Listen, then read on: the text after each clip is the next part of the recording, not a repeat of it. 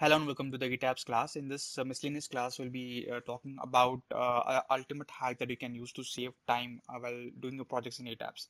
The hack goes like this. Whenever you go to your file and you go to new model, all right, what do? You go for which option? You go for use built-in settings with option. And because we are using IS codes, I have set all my IS codes over here. Okay, we do this every single time. We go for OK and we go for blank or grid only option depending upon if we're importing the plan or if we have some grids that we can use to create our modeling. We click on OK. Once this is done, now just look at this next 4 to 5 steps, right? Go for define material properties. What do you define? M25, M20 for your concrete beam and column and everything for your slab. And then you define FE500, FE415. All right. The very first step is this. After which you go for section properties, go for frame sections. You define your beam column sections here. Then you come again, you define your slab sections here again. Okay. Then you come again and then you go for load patterns. You define your wall load, floor finishing, plaster load. If there is a washroom, if you want to apply separate load on that, you have to apply separate load there.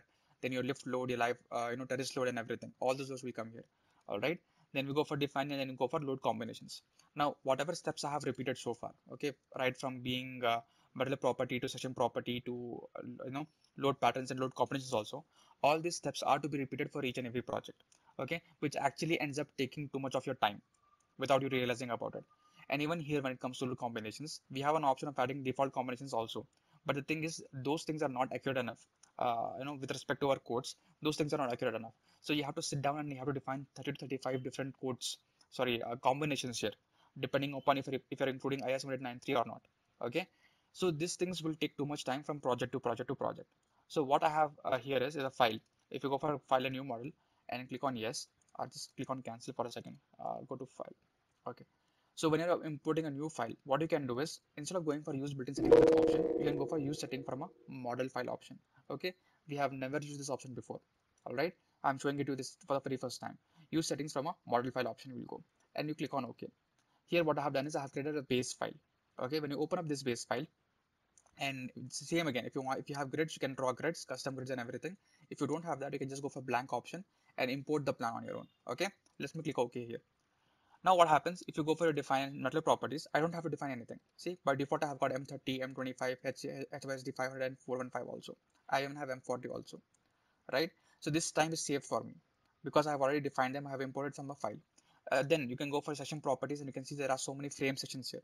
Okay, use the ones that you want. Then go for delete multiple properties and get rid of the ones that you don't want. As simple as it will just take you 2 minutes instead of sitting and defining every single thing. Within a matter of two minutes, you can just delete the properties you don't want and use the rest of the properties. Okay. Then you can go for your section properties again. Slab sections. See, we have got so many slab sections also in this. All right.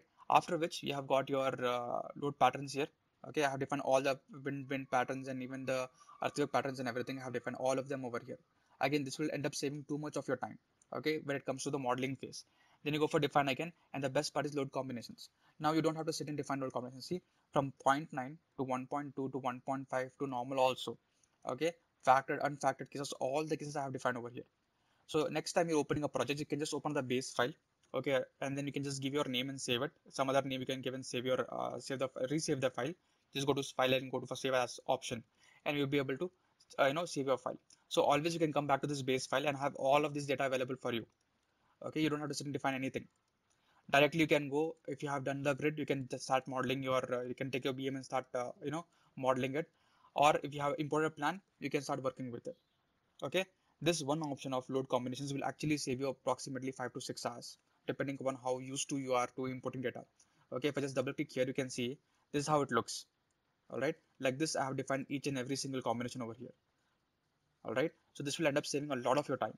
Okay, so one more question that generally students have is if I go for analyze and if I go for set load case to run. Okay, generally if you go for define and go for your load patterns, you can see I have defined wind also, I have defined earthquake also. Okay, but we know if you're running wind analysis, you don't do earthquake analysis, right? And if you're doing earthquake analysis, you don't do wind analysis. It's either or one.